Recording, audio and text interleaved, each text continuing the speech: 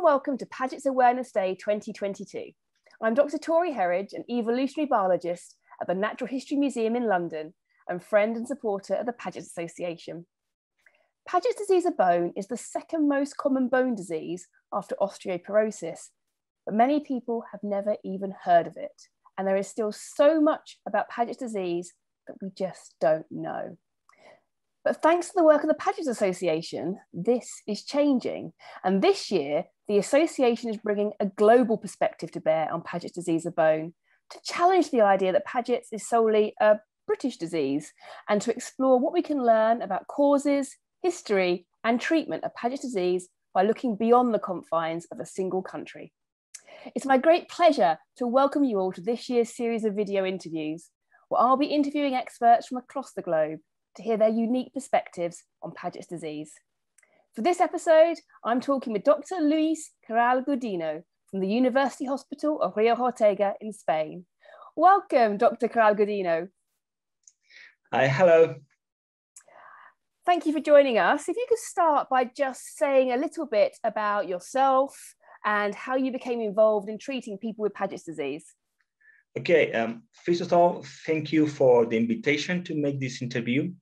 Yes, now I was working in Valladolid. That is a place 2 hours by car from Madrid, and I have a post of internal medicine and also have an associate professor post in the University of Valladolid.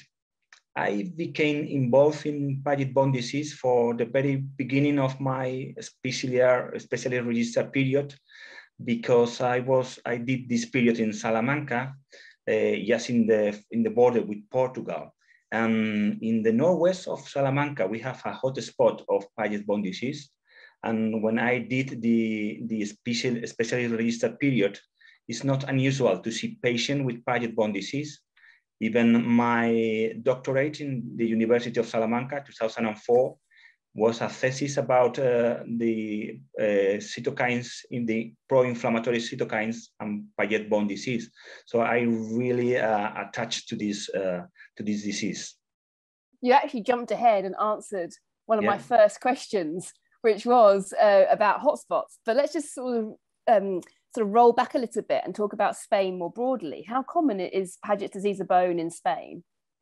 It always we think that British is the origin of Paget bone disease, and this is because in most of the skeleton ancient patients with Paget disease are from the British Isles. But to be honest, there is not the oldest ones. We can find also in archaeological sites in Spain or France or even in South America, skeletal bone disease that suggests to have Paget bone disease even earlier than in the British Isles. In Spain, it's not as frequent as in United Kingdom, but we have these little hotspots.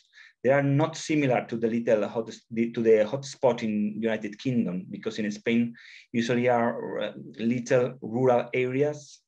Most of them have to be related with cattle farming or something like that. It is not an urban disease in Spain. In the past, it's most frequent in the center of the country, in the old Castilla. Yeah, I've been looking at a map of Spain from one of your papers, and it shows, I mean, there's obviously quite a few areas with no data at all, but it looks like the coastal provinces have very low incidence. And then the internal section starts to get higher, 2 to 3%. And then within that section, like a donut around Madrid in the center of Spain. And then within that, there's all these different hotspots, but they're not connected. Yeah. They're not connected to each other. You mentioned one of them in the area of Salamanca, but there are other ones as well. I mean, I just thought there was like, what was it? Zamora, Terra del Campos. I see, and I'm not going to try and pronounce this word. I will try and pronounce it. You can laugh at my terrible accent. I apologize. It's is it Guadalajara? Yeah, Guadalajara. Yeah. Guadalajara. Sorry. Here we go. And it's just that they're dotted around, aren't they? I mean, is there a connection between them? No, it's not a connection with them. And even in the province of Salamanca, you can find this area that have in the last decades of the 20th century, maybe have a 4 to 6 higher prevalence than in the rest of the province. And places that are pretty near, maybe 30 kilometers or something like that, have difference in prevalence really amazing, like having 20 to 30 new cases every 100,000 people, and in the next area, only 5 new cases, so 4 to 6 times higher. So you mentioned already that these are rural areas. It's a disease of rural communities, which is something I think that was also mentioned by Daniele Melotti, who I interviewed about Paget's disease in Italy. This is a rural phenomenon. But I mean, are we talking, are you then suggesting that environment is more important than genetics here? I mean, do you see this sort of a high level of familial cases like is seen in Quebec, in Canada, or in the UK? Yeah, just now I live in 1 hour by car from Salamanca. It's pretty near, but we are not finding any cases of Paget disease. It's pretty infrequent in the area I was working just now, because the rural area in Valladolid is not exactly the same as in Salamanca. Salamanca is more related with cattle farming, and Valladolid is more related with the harvest. It's like the wheat extensions in Spain. This is a tremendous extension of wheat fields. With the evolution we are seeing of Paget-Bone disease, that is not exactly as severe, as frequent as in the past, the theory of genetic, that for sure is sure. We are, especially in British people, we are finding genetic markers of the disease. So for sure, there is a component that is genetic, but have to be, in addition to this genetic component, other that seems to be related with environment.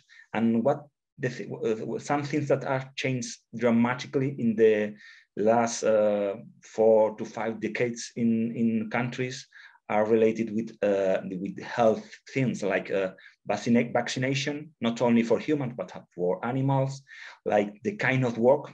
In the past, we are finding people working in the fields, really a strong physical work that is just not now in any place of Spain or United Kingdom, because we have a much more sedentary lives with less skeletal stress, to say in one thing. We have a real change in health of things. In the past, we try to associate Paget-Bone disease with some diseases like infectious diseases, like paramyx viruses. These have not been proved totally, never. So we don't have any absolute proof or evidence of this relation of the disease with an environmental factor. Do you have any sense? Yeah. Or any ideas of what you think might be going on?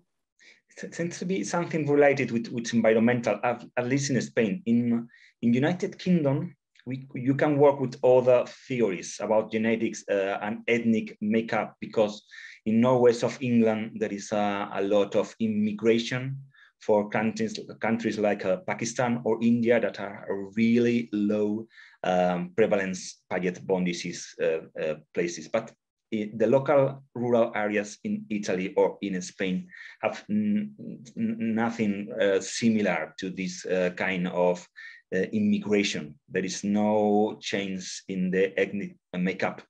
So you have to work with all these environmental things.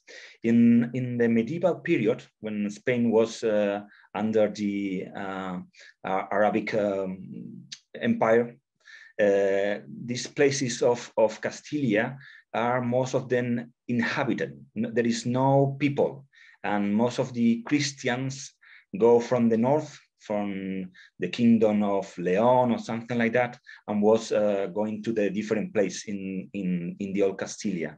And we try to connect with this inheritance, because maybe this Zamora or Guadalajara or Madrid's focus have the same origin with the new colonization of the Christians after the reconquering of Spain, but they are not related, because there are people from pretty different backgrounds. There are Basque people, there is people from the Galicia people. So there is no, it's not possible to make a connection in terms of genetics, but it's more clear to make a connection in terms of activities like cattle farming, that most of them have this kind of economic activity as the most important. That's really interesting, and I think that feels like a change between something you originally considered, which was looking at the incidence and prevalence in that one hotspot within Salamanca. Is it the Vitigubino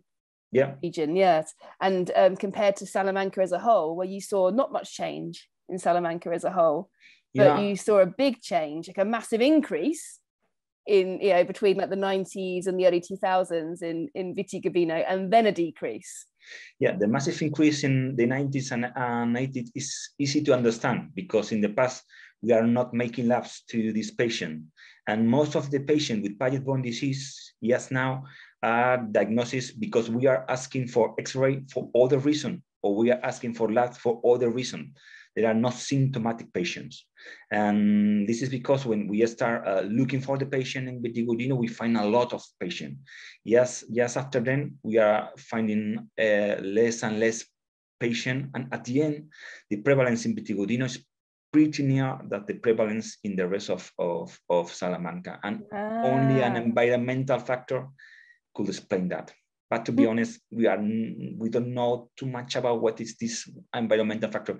There is a lot of things have been related with Paget-borne disease, like untreated water, or like having cattle, or having dogs or pets in your house, or eating unprepared food when you are younger. But none of them has been associated in all the different spots, and it's not possible to make a clear connection. You wrote a really in-depth summary of global trends in Paget disease of bone. Thank you very much, Dr. Luis Corral-Gudino from the University Hospital of Rio Ortega. Thank you for joining us today. Thank you, I'm delighted to help.